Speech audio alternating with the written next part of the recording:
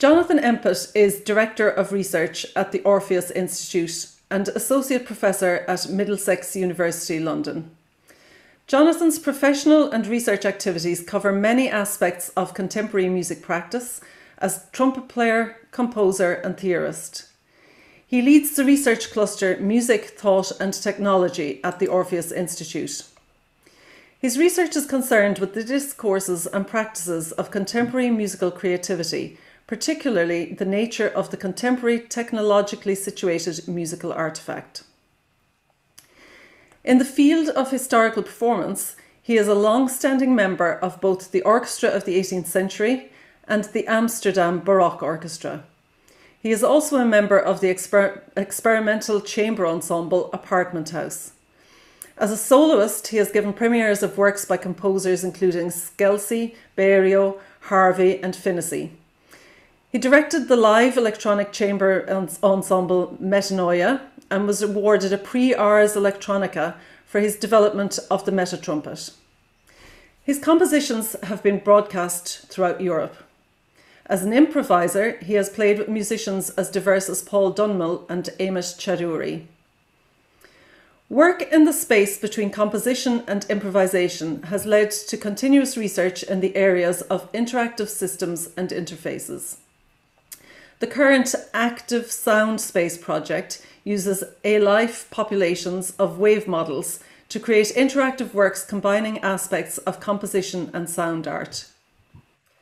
A monograph on the music of Luigi Nono has recently been published by Routledge, and Jonathan is currently working on a project considering the nature of the contemporary musical object, the work without content. And we're delighted to have Jonathan with us today to present this guest lecture entitled Thinking Music Through Technology. Thank you, Jonathan. Thank you, Denise. That many words makes one feel very old, I must say. Either that or too busy. That's me pretty much. I've always been fascinated with how music is made, with why it's made, and for a while, working as a freelance musician, I felt a certain schizophrenia in terms of the kinds of things I was doing, the different kinds of things I was doing. Having given this some thought, I reconciled myself to the notion that actually this is normal musical behavior for our time. That actually finding a way of dealing with this range of contemporary music practices is a central issue for all of us. That's what we as musicians do. We situate ourselves in multiple networks of musical practices, of kinds of knowledge, of kinds of cultural context. And this self-identification, this sort of dynamic identity we have to generate for ourselves is one of the aspects of what here is known as artistic research. I'll just talk about that for a moment because it can be a little mystifying from the outside to understand what the Orpheus Institute does and how it works. So my plan is to talk for a moment about that. Then I'll talk about a slightly theoretical project we've been working on, and then a very practical one. So Orpheus.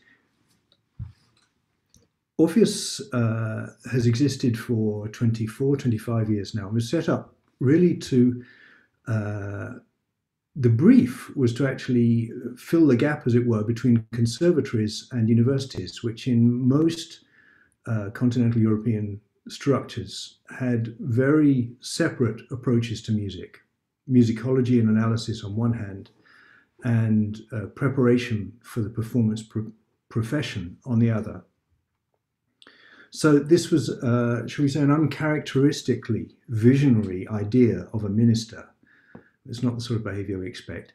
To see that there was actually an opportunity here to address a need with all sorts of cultural changes that have been going on.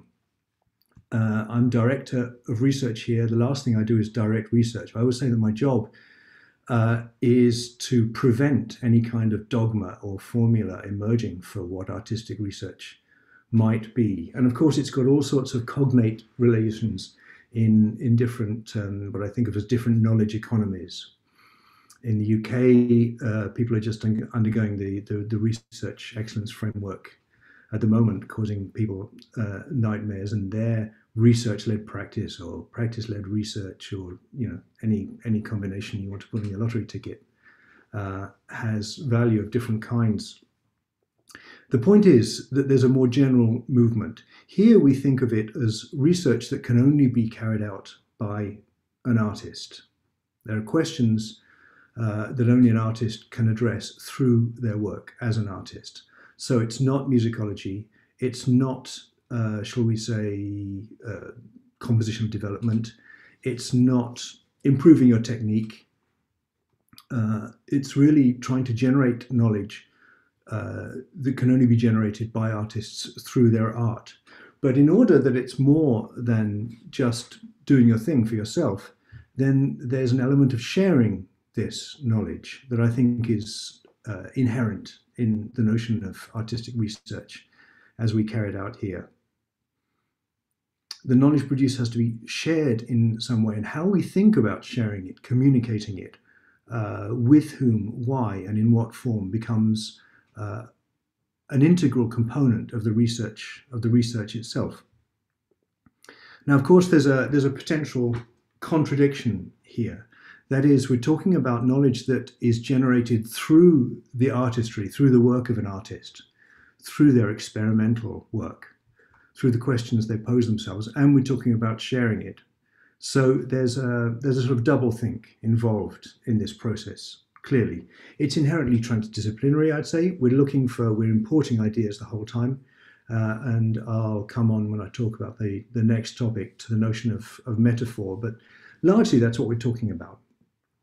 We're talking about conceptual models, often imported from other areas of knowledge. And we see that in music in general. A lot of the major advances in music over the last, 2 or 3 generations have been generated by the exploration of models that have their inception really in visual arts, in philosophy, in other disciplines, by and large not by pursuing questions that had already been voiced in the making of music itself. So we're seeing methodologies being imported from ethnography, from anthropology, from all sorts of different areas. The context for this move is really a change in the landscape of knowledge. The way knowledge has been understood has evolved dramatically over the last, half century, something like that. So we see a lot of reference to things like embodied knowledge, to the knowledge of craft, to situated knowledge, to cultural knowledge. And the objectivity of scientific knowledge itself is understood to require more context. So the days of the famous Two Cultures essay, for example, have really come to an end in that respect. These things are always, the kinds of knowledge we're dealing with, always require contextualizing. They always require qualifying. They have a conditional sense to them. And there's some very good work recently on the nature of scientific knowledge, for example, how this has evolved. There are all sorts of practical examples in the real world, the world we deal with every day, that already call these into question. Things like simulation, the role of simulation in our world, weather forecasting, the training of pilots, is all based on simulating things, or largely based on simulating things. If you talk about things like climate change or air disasters, things that you hope will not happen. So simulation has become a major part of our knowledge map, our knowledge environment, our knowledge context. And we're dealing with unprovable knowledge in that respect.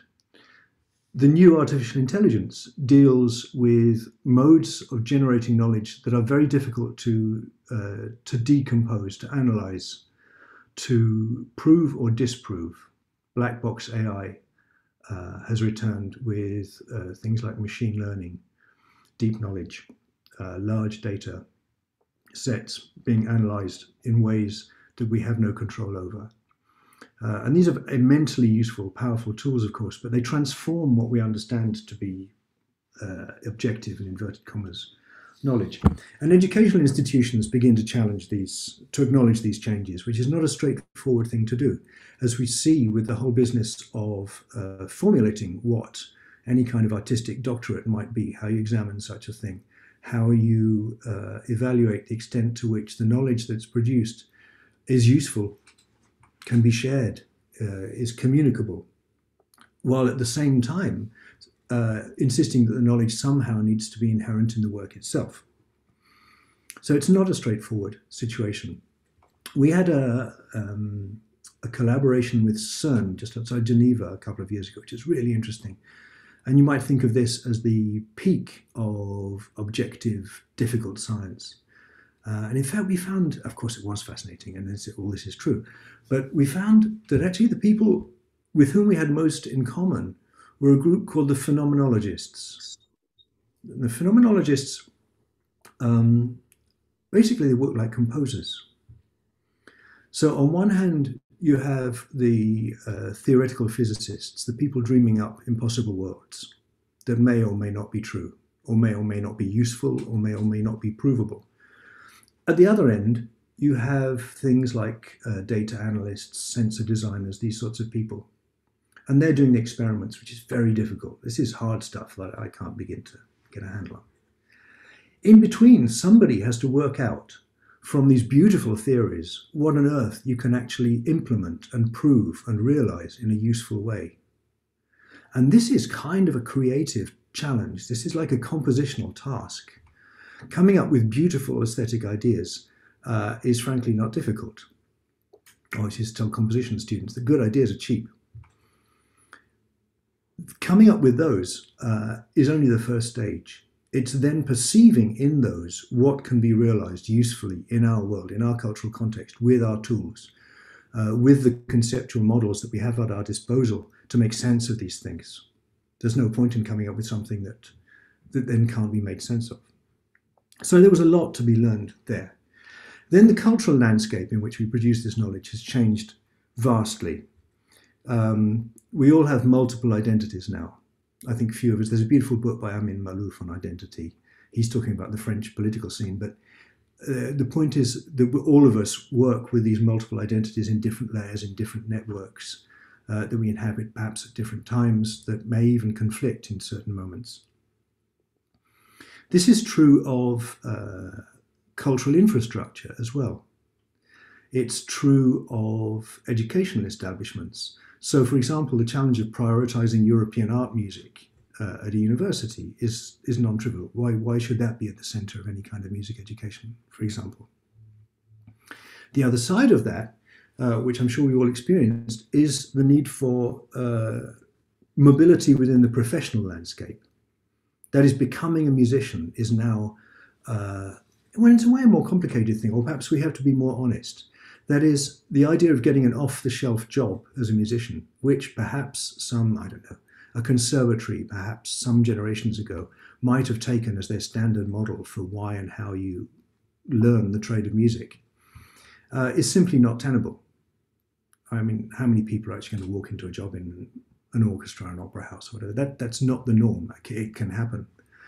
But for most of us, the norm is actually dodging and weaving, creating our own opportunities, identifying affordances within the cultural and the musical landscape that we can connect with, around which we can create something, identifying resonances between different aspects of our practice, our multiple practices, and what's going on in the world. So we have to be engaging in what you might call an artistic research mentality, frame of mind, the whole time. That's really one of our professional skills. So this is a long-winded way of saying that the context for what we might highfalutinly call artistic research is now very rich. It's now a very crucial part of our equipment as musicians. And whatever you want to call it, we all need to engage with it in one way or another. And I would suggest, in fact, that the most successful artists, the people we look to from the past, have always done this. Now, I'm going to share my screen with you for a moment and talk about one of the research clusters. We have 6 research clusters here at Orpheus working in different areas. And the one I lead is called Music, Thought and Technology, which I should be able to find somewhere. There we are. Music, Thought and Technology. The clues in the name pretty much. But this is a nexus around which, well, for example, a lot of PhDs that I get to examine, they circle around these areas.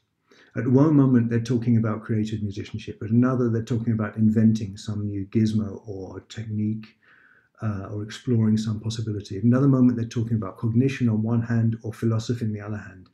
And it's always a game of catch, right? As soon as you think you know what the PhD is about, actually it's about the other thing. So trying to bring some focus to this area, rather than pretend that these are separable, entirely separable areas, was one of the thoughts behind setting up this group. That sets out what we try to do, to investigate the ways in which an informational environment conditions the ways we think about, engage with, and practice music, and the ways in which we might reconceive our terms and methods for doing so, such that they're appropriate to our informational environment. What do I mean by our informational environment? Well, that's the world we live in, right? It's a data world, it's an informational world. And what I'm going to try and say over the next few minutes is that this isn't just a matter of dealing with information, with dealing with data when you're dealing with it by means of computers, but actually these govern the conceptual models with which we naturally engage with the contemporary world. And I'm going to suggest that we do so not only when we're dealing with kinds of thoughts that we might identify explicitly with technology. And if we're going to do this, that means reconceiving how we understand music, how we imagine music, the terms, the modes, the models we use to deal with music, to create it, to engage with it, to understand it, to deal with it critically, or to discuss it between ourselves, to generate any kind of discourse around it. And as I said at the beginning, what we're talking about here is not just what sounds like contemporary music, what looks like contemporary music, and certainly not just what looks like technological music. I'm talking about all of the practices that we engage with in our world. There's a list of the people that participate in this group. Some of them you might know. There's a neighbour of yours from Trinity, my dear friend Nick, and Simon just up the road at Sark. And you may recognise some of the other names. There's some very practical questions at work here, because we're very practical people. We're all music makers. How do we make musical objects in performance?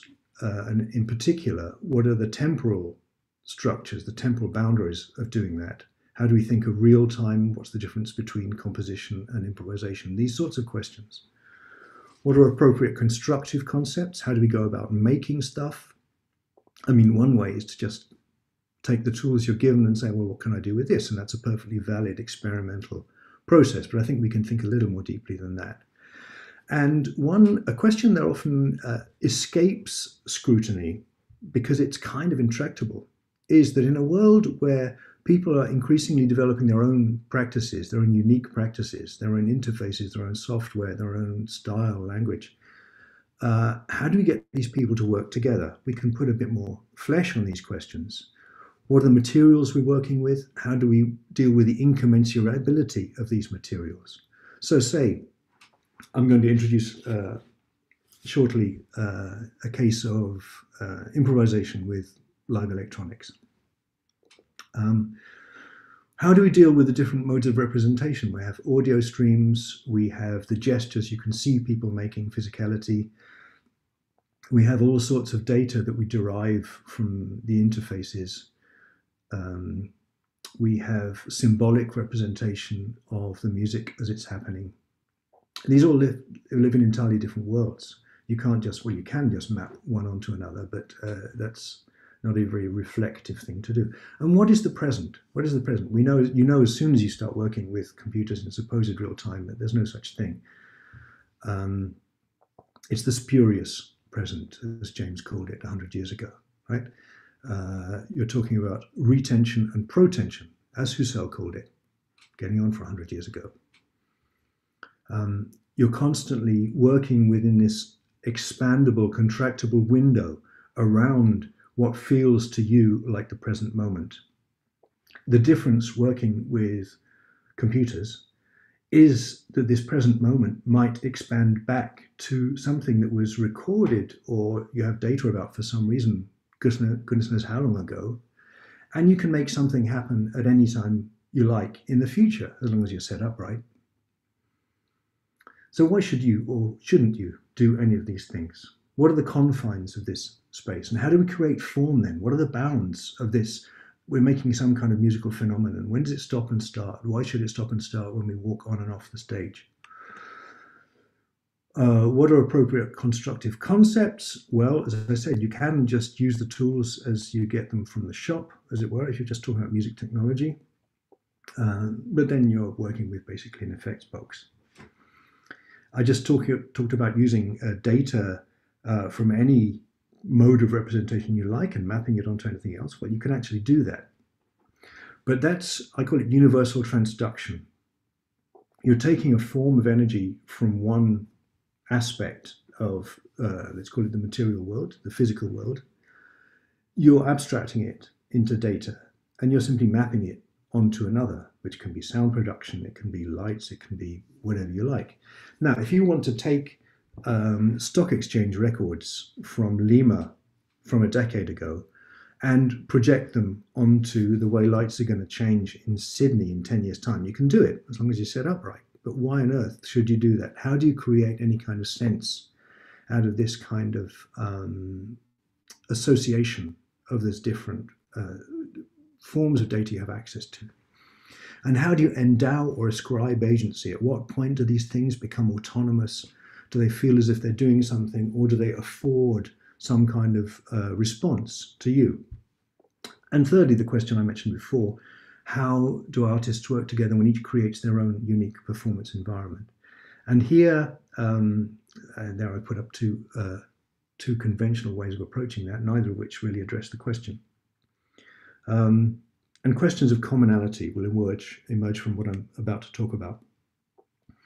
I talked about three fundamental concepts: intuitive technologies, maps of inscription, and the work without content, or music as a dynamic system.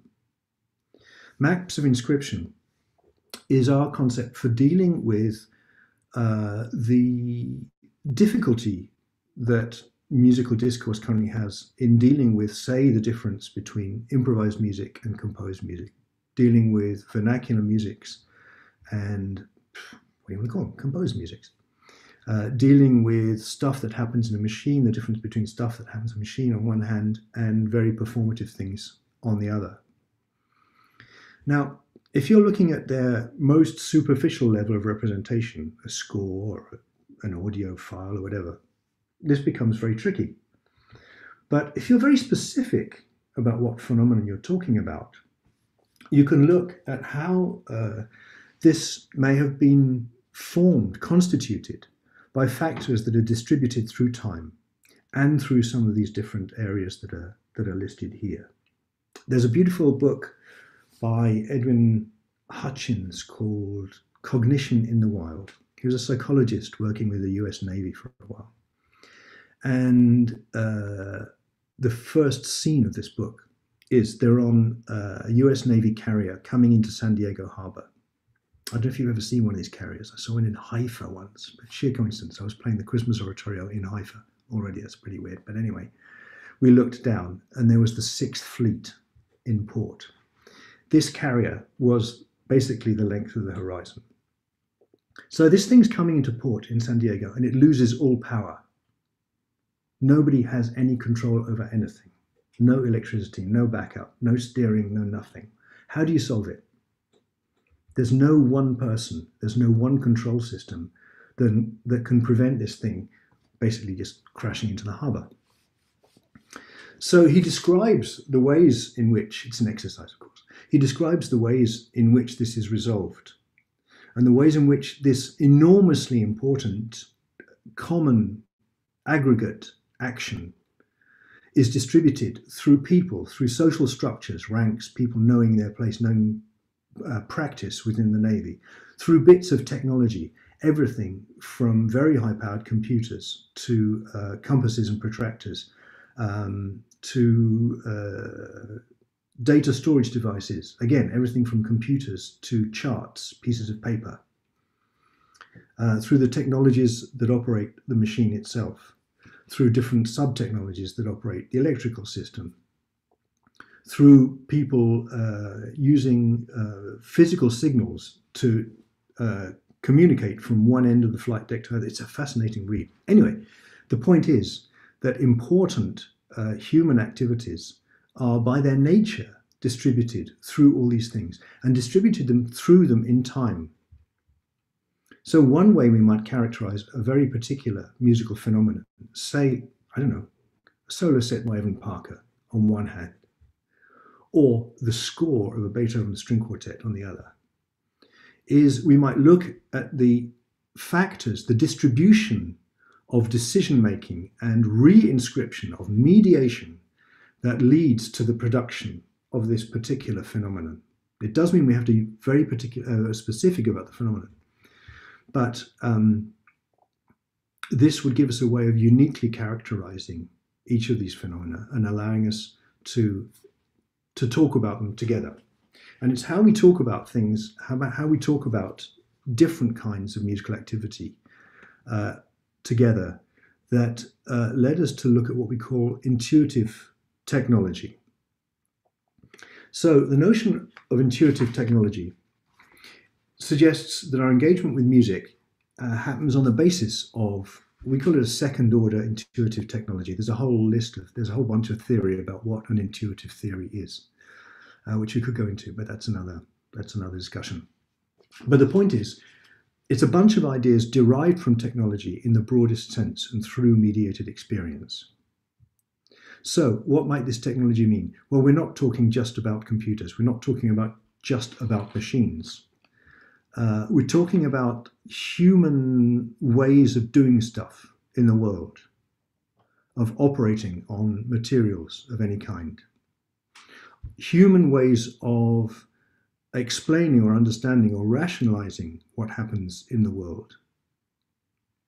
So astronomy is a technology from this perspective. And of course, it's dependent on technologies. So modern astronomy is heavily dependent on modern technologies. But what about pre-telescope astronomy, for example? What about the astrolabe? Well, yeah, that's absolutely a technology. That's a thing. So what about astrology from that point of view? Pretty soon, the distinction between technologies, once you start thinking of them like this, and ways of rationalizing which frankly merge into belief systems become very, very vague. My favorite limit case is saints, right? It's sheer coincidence that I'm saying this to a talk in Ireland. So if you are convinced utterly, it doesn't talk about belief, you're convinced for some reason, for some set of reasons, because somebody in authority has told you this, and because you've been pointed to certain historical instances and things may have happened within your hearsay that justify it. So I don't know much about saints. In Padua, in Italy, if you've lost something, you pray to San Antonio, right? Or if you want a boyfriend, actually, same one. I don't know why they're united, but there you go. I was talking about multiple skills. So in that respect, you might consider it a technology. That's my favorite limit case. Whereas clearly your computer and its associated software and everything like that is a technology. So it's a long list of things. But it's basically your ways of rationalizing what happens in the world, and that you can't rationalize what happens in the world, and that includes engagement with music, without some kind of repertoire of concepts and models that allows you to deal with what you're being confronted with, that allows you to understand it in some way. This gives you terms, it gives you models, it gives you processes and references. Why are we interested in looking at this? Because of the fragmentation of musical discourse, which I've just been talking about. So we have this highly diffuse, diverse set of musical practices that we all engage in, of music that we all participate in, engage with. But it's very difficult to speak of them in the same discussion. And there's another fracture there. There's a very important article by Georgina Bourne, I think 2010, and she points to the difficulty that very sophisticated views of music that are socially founded have in dealing with very sophisticated views of music that are founded in the material itself. It's very difficult for either of them to cross that boundary. So what we're proposing here is a way of understanding how we constitute musical concepts, the concepts by which we create music, by which we understand music, both consciously and informally. That is, when we're just someone listening to music, that would allow us to deal with that. And there's another set of questions that what we want to do is propose is closely related, which is a set of questions around the relationship between culture and technology. Now, obviously, this is a very current discussion because technology is so in our face now. And this is why it's a crucial moment for thinking about things this way. We talk about intuitive technologies, and we have a new journal called Echo, an online journal, the first few issues of which are really looking at what we think of as techno-tropes that are just in the world. So we talk about networks. We talk about, we use the notion of the digital archive, let's call it that, data. We talk about feedback. We understand interfaces.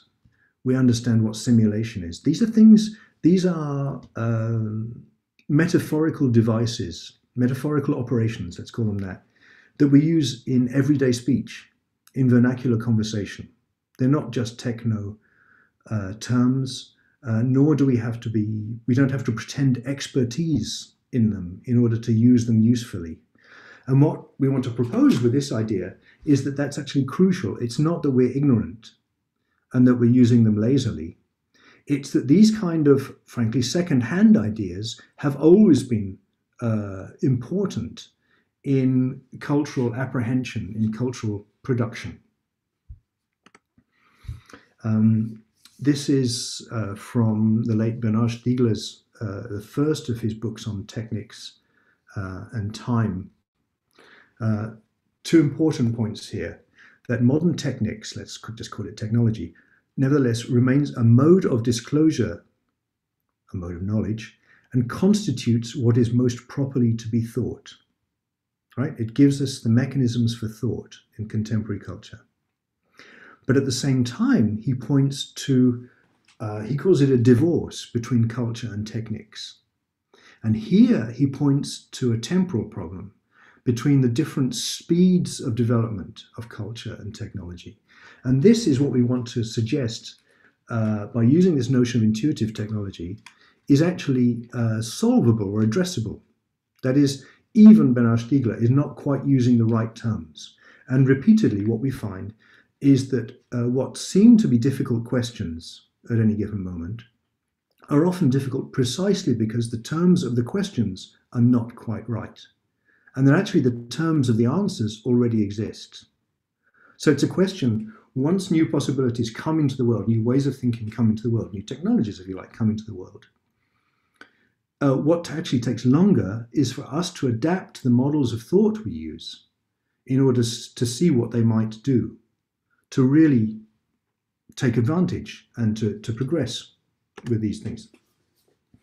That this, I was very relieved, frankly, to find this recently. So the whole question of technology, of course, and its relationship with society, there's a lot of writing from the time of the Industrial Revolution, needless to say. But that Marx made this point, the lower paragraph here, that technology reveals the active relation of man to nature, the direct process of the production of his life, and it thereby also lays bare the process of the production of the social relations of his life and of the mental conceptions that flow from these relations. This is a footnote somewhere in Capital, but a very perceptive one, I think. So time becomes the issue. And there are all sorts of views of how technological time works. There's a historian of economics, really, Carlota Perez. She talks about long temporal waves that, you know, things get invented and they get developed and they get accepted and they get assimilated and then something else comes along, and that we're just in a certain moment of that wave. The other extreme is someone like Bifo Berardi, who says, no, we're living in the time of what he calls the slow cancellation of the future, which is really, it's a state of emergency for him. Or Humbert Rosa calls this a moment of stasis. And what they both say is that no, we're now at a stage where the speed of technology is so, the acceleration of technology is so great, and the amount of data, the stimulus we're faced with constantly, that we have to react with constantly, is so great that actually we can't move. That paradoxically, the cult of individualism, of us each having to deal with this individually, leaves no space for the formation of the individual, which, if you're an artist, is kind of problematic. So, how do we address that? Well, thankfully, there are answers to this. So we might look at Berardi himself. He looks to the self-organization of collective knowledge. Antonio Negri, and before you point it out, you might say, yeah, but this is a bunch of Marxists responding to the chaos of 2008 and the years immediately following that. Well, that's kind of true. He talks about the recognition of the common in contemporary artistic production. But you go back to Agamben, who's absolutely not of this bent, a decade earlier. He talks about, it's a beautiful book called The Man Without Content. And he's addressing the death of art. And he says, well, no, art has gone through a phase, shall we say, a cycle. And what we've come back to is in a way a point zero. And what we have to do is acknowledge this point zero, that what we have in common is not a bunch of styles and languages and preferences and genres and practices. It's emptiness. And what art does, what the art instinct is about, is filling that emptiness. And it's the commonality of that process that we should look to, and that actually shows us the way forward. He calls it a poetic moment, that we recognize that humanity is, our common humanity, is in the process of creation in response to this degree zero of art, the common emptiness, and that recognizing this is actually the most important lesson of our current moment. And then Alain Badiou, he takes that up. He says the present ignorance has to be seen as the space of a possibility. We have to start from the ignorance of the general intellect. The force of the collective intelligence is boundless. And I haven't got time to look at them now, but I recommend you look at Badiou's axioms for an affirmative aesthetics. If you're ever short of inspiration, if you're ever thinking, how can I re-find my faith in myself as an artist or in art in general, look for his axioms for an affirmative aesthetics. I might see if I can find them when we're talking afterwards, but they're quite beautiful. And they are grounded in commonality, in acknowledging the non-existence of any common positive ground, of our common ignorance, as Badiou calls it. Okay, so what we're suggesting here is that among all of these different languages that we're dealing with, this plurality of musical practices, that we have this common informal repertory of operators that we see as predictive or sense-making. That there is a technicity in music that is inherent to music. That is, if you're going to engage with music beyond, I think of it as the hook and the groove, right? So you've got echoic memory, that'll give you a few notes, or you can what is it, 7 plus or minus 2 or something, you know, how many things you can bear in mind at the same time. And you've got a sort of muscle memory that within human ballistics you can kind of replicate. So that gives you a hook, it gives you a groove. As soon as you construct anything that's more complicated than that, you've got to make technical decisions. And in listening to music, you apprehend these technical decisions. There are all sorts of accounts of other disciplines, other areas of thought in this respect.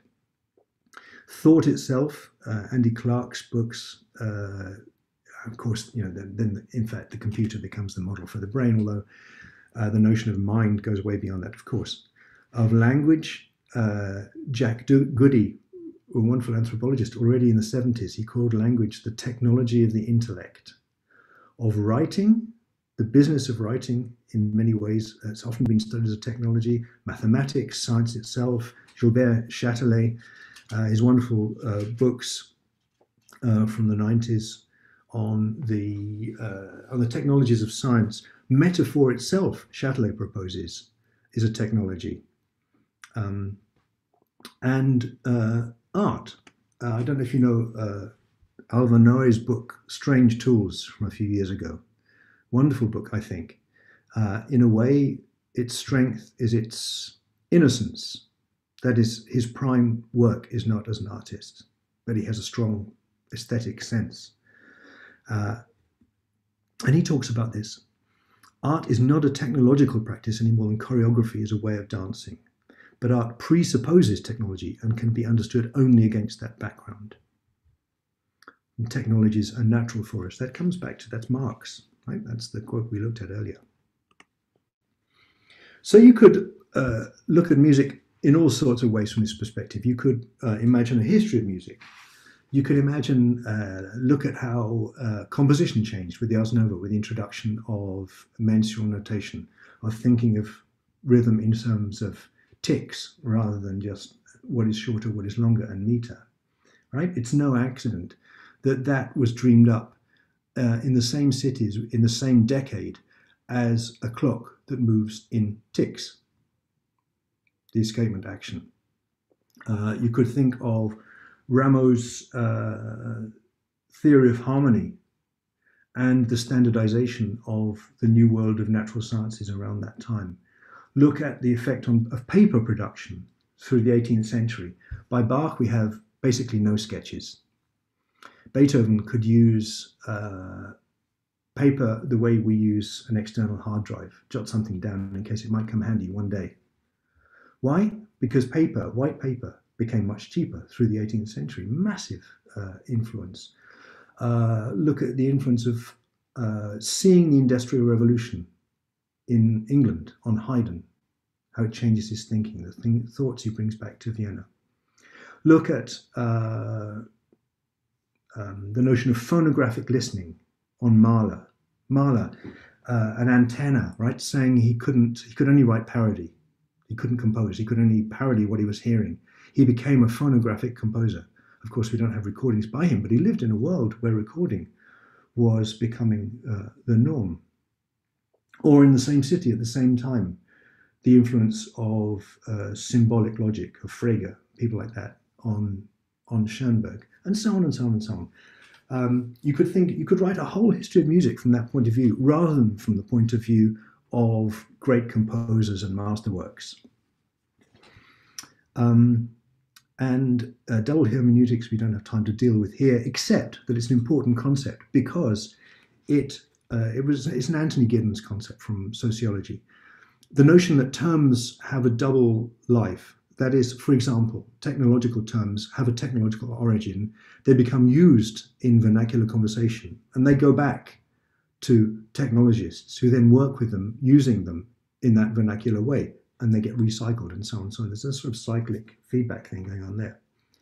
And the notion that music is a long cultural experience of virtuality. So as we're learning to deal with the digital world, with what digital objects are, with what our relationship with virtual, with virtual things might be, with how we reconceive materiality in a future hybrid world, I would say that music is a long cultural experience that has a lot to tell us about exactly that situation. And that if we reconceive music from that perspective, music in turn will tell us a lot about how to deal with the coming world.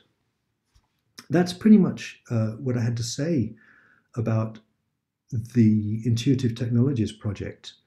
I was going to show you some of our practical outcomes, but I think we're a bit short of time, so I'll defer to Denise's decision making here.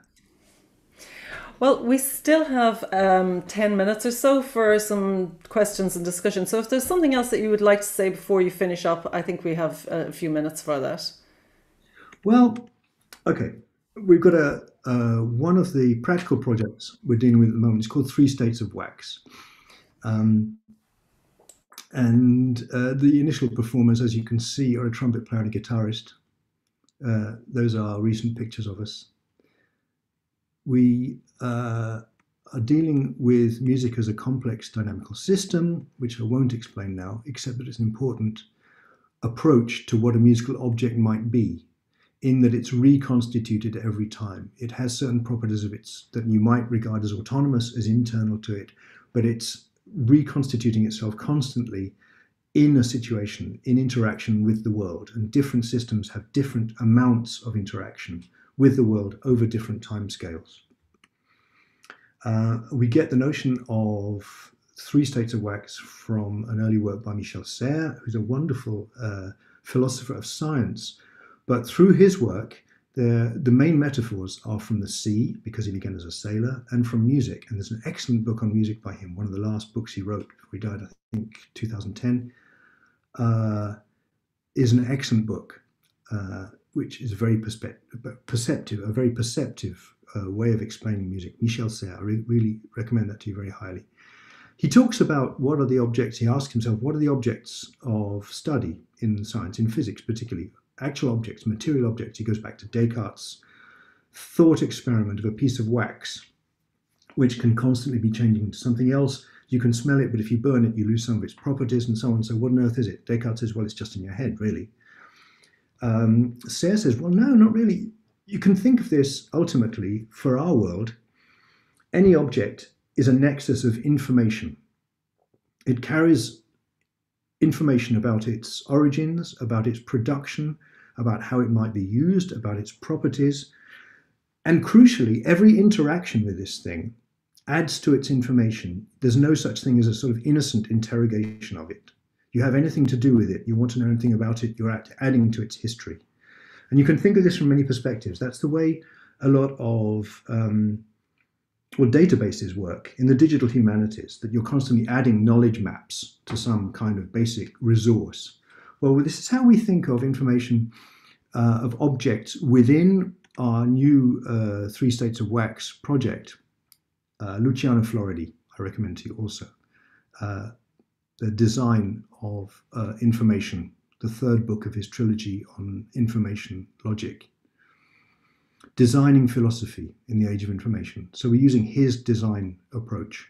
He says you have to design, he's talking about philosophy, but philosophy in his case becomes a placeholder for anything. The philosophy, if you like, becomes a human activity in its most abstract form. And music's, it's pretty abstract, so we're really not far away. He takes design principles into that. And he says creation comes back to artistic research, in essence. Creation is part of knowledge production. It's part of how you design knowledge production in an informational age. You don't do it by mimesis, by imitating something and then analyzing it. You do it by creating something new. So I'll just play you the beginning of a 3 states of wax performance. I'm going to play you the opening because it's just where we set up some material. I'm going to play the middle because you hear the history of this information coming back, and the end because you hear form in form.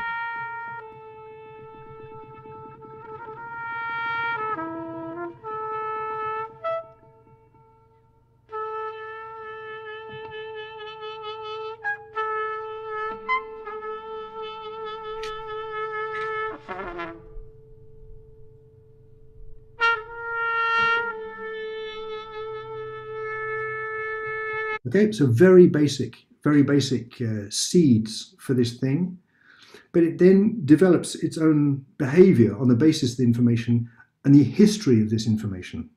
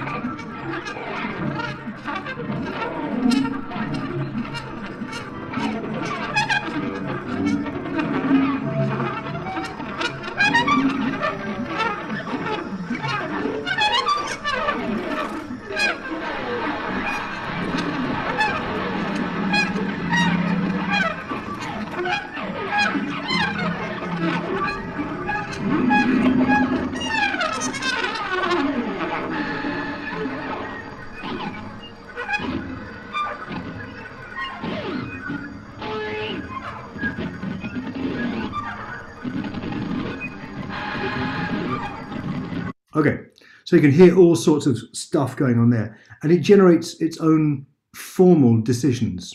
Let's find something towards the end where you might hear that happening.